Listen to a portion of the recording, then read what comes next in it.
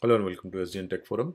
Today in this video we are going to see how to install Cisco uh, WLC 9800 cloud version on your local desktop, uh, given you have sufficient amount of resources available.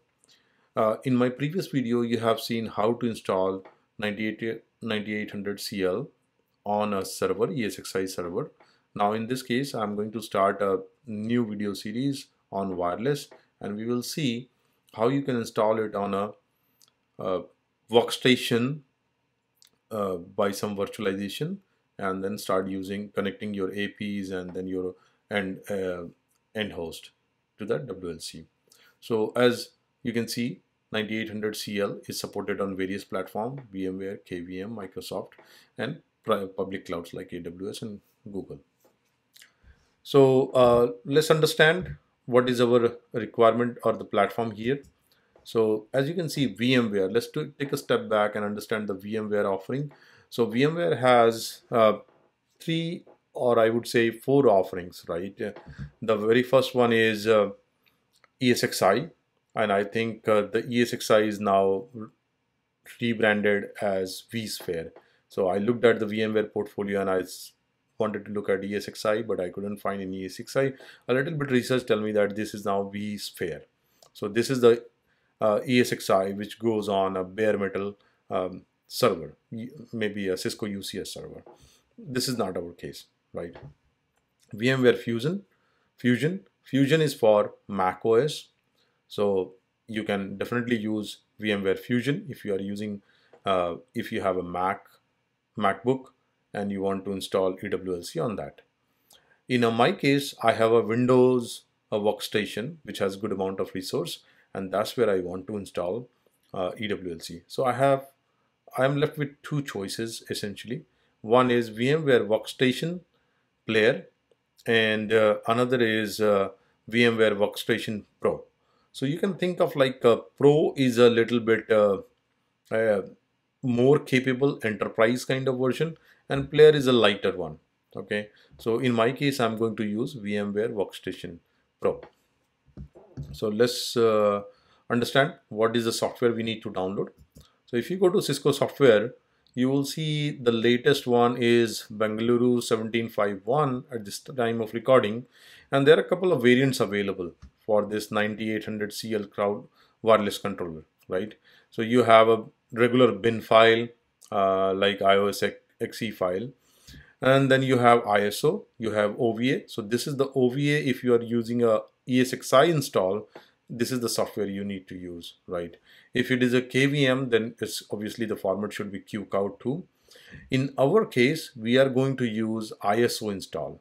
Just like, so we are going to spin up a virtual machine using a ISO image, just like any virtual uh, machine, but in this case it is going to be application or appliance called wireless controller.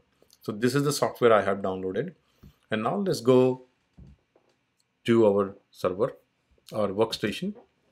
So as you can see, I am running Workstation 16 Pro, and here what you can do, you can simply say click on new virtual machine.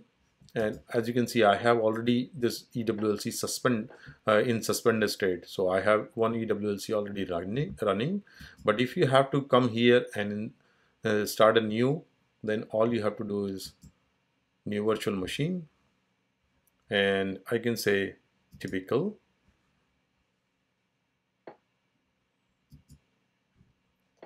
Check the ISO image. So the downloaded ISO image you need to select here. In this case, I am just selecting CentOS just for demonstration purposes. Okay, this is not available. Let me check if I have. Yeah, okay, let's use this. Okay, which operating system in this disk image? You will need to specify which operating system. Okay, fine. We are going to say the underlying operating system is Linux, and version you can pick anything, any Linux version but make sure you pick 64-bit, right? So this is what we will see. And then next, and virtual machine name. So you can name it. Obviously, I'm not going to spin up another virtual machine, but for demo purposes, eWLC, the path, virtual machine eWLC is already this. So let's call it eWLC1. You need to specify the disk size, 20 GB. Anything above 16 GB is good, okay? But 20 GB is recommended, as you can see. And store virtual disk as a single file or split virtual disk as a multiple file. I would recommend use as a single file. Next, and this is what you can see here. This is the default or typical configuration, but we need to customize it. So let's say customize hardware. The first thing what you would like to do is come to memory and give it 8 GB of memory. So you can slide it. Okay, so this is now 8 GB. Let's go to processor. Give it 4 cores. So one processor, 4 core. You need at least 4 cores, and you don't need virtualize these thing options. All right, network adapter. You need 3 network adapter for eWLC, one for management, one for data connection, and one for if you are running high availability. That means if you have 2 eWLCs in a HA mode, then you need the third interface. So right now you can see with typical installation, I have only one network adapter that is by default is in NAT mode. So I'm going to change it to bridge and say replicate physical network connection state.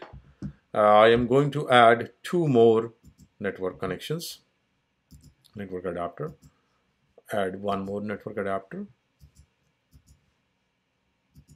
make all 3 of them as bridge.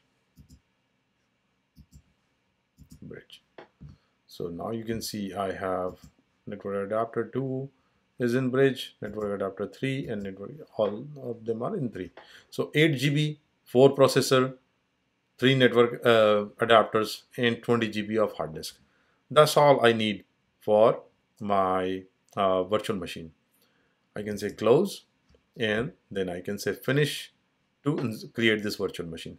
But anyways, I'm not going to create. I just wanted to walk you through the flow. So I'm going to cancel it, and let's review one which is working here. So let's go to the settings, or actually let me cancel out here. You can see all the settings, the same thing what we discussed right now. Memory 8 GB, processor 4, and hard disk 20 GB, 3 network adapter, all in bridge mode. All right. The one thing which I want to take a note before you go ahead and start your eWLC is, okay, let me power it down, power off. Yes, I want to power it off. Go to edit and look at virtual network adapter, right? So as you can see, I have VMnet 1, VMnet 3, and you need to provide administrative privileges. So I'm going to say change setting. Yes, I want to make changes. And now you can see all 3 VMnet which we added for this eWLC, they are shown here. So you can use or select the right interface which you want to bridge. So for example, here I want to bridge this Ethernet connection for my management. Then the second one, I want to bridge something which is my data connection. And then third one, probably I leave it blank because I don't have HA. So basically here in virtual network editor, you need to perform the mapping of your virtual NIC to the physical NIC, right? Because our adapters are in bridge mode, and that's where you need to perform this mapping manually under edit virtual network editor. All right, so I have done performed that mapping already, and then what you can do, you can just go ahead and power it up. I'm going to say startup guest, boot with package.conf. As you know, this is going to be boot. This is going to boot in install mode. So it will boot from package.conf. And what I'm trying to do is I'm trying to expand this window so that we can look at the logs together. Okay.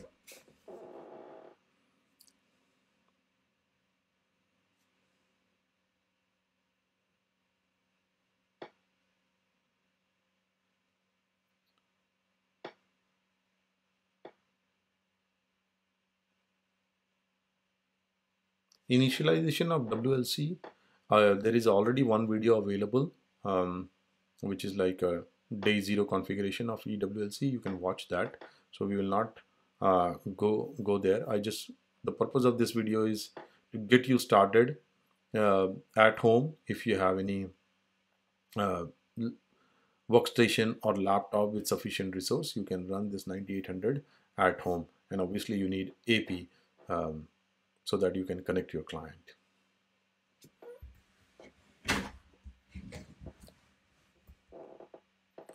Okay, so this is booting right now.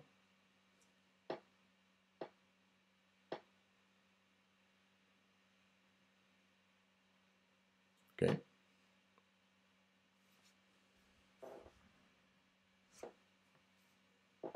As you can see, one virtual Ethernet interface and 3 gigabit Ethernet interface. So it has detected my configuration, the NIC and other configuration I supplied as part of VMware virtual machine creation. And installation mode is install.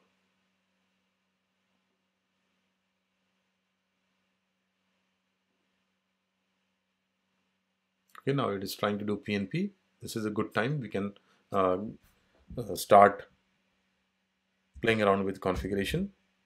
So you can see I've got the WLC prompt here, and if I do enable, pardon the spelling mistake here,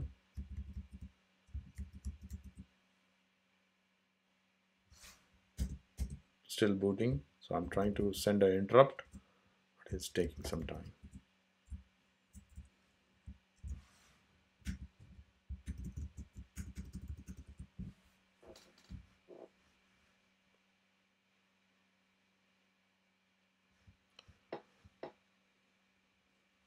If you want to come out, press Ctrl and Alt together, and then your cursor will be free from this.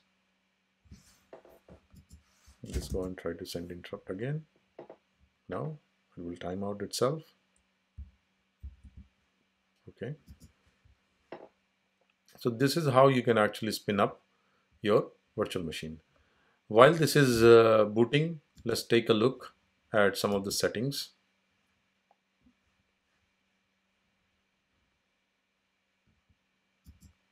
As you can see, this is the ISO image uploaded. Okay, it's back, prompt is back, enable, show IP INT brief. You can see I have 3 interfaces and 1 VLAN interface, and everything is up. One caveat which I want to highlight is sometime even if you allocate your VNIC, 3 VNICs, and do the bridging and other virtual to physical mapping, you will still see that configuration doesn't have this interfaces show up. So when you do show run, you will see everything except the interfaces. Like in my case, you can see I have all 3 interfaces. So for that, be aware, sometime it can happen, because the caveat is all this VNIC, they need to use VMnet 3 adapter. So where you can validate that, get out of here and go to the place where this VMDK or VMX file is stored.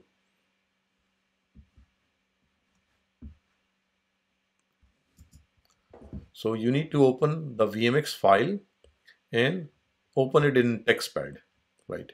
And here is the complete config of this eWLC. Search with virtual dev. Okay. Control F, not Command F. Yeah, search with virtual dev. You can see I have the virtual dev 4, 5, 6, 7, and they are all set to PCI root port true, but this is not what I am interested in. Keep on searching. This is the part sometime it is missing in configuration. So this, when you try to spin up in workstation, eWLC in workstation, you will see that you are not finding any interfaces, because Ethernet 0 dot virtual dev equal to VMX net 3, this 3 lines are missing in your config file. So if that is the case with you, go ahead, edit the VMX configuration file and save it. Once you edit the configuration file, save it, and then you are going to reboot your eWLC. After that, you can see the interfaces will start showing up in eWLC as expected. So this is our eWLC available and ready for day 0 configuration. So I'm going to assign the IP addresses on required interfaces, and then we will start playing around and start using the GUI interface of it, onboard couple of APs, and then we will start broadcasting some SSIDs so that a couple of my Raspberry Pis, they can join the network, and then we will talk about more about the wireless in this video series. So I hope you can follow along with me if you have workstation resources and VMware license, and use it at home. Yeah, thank you.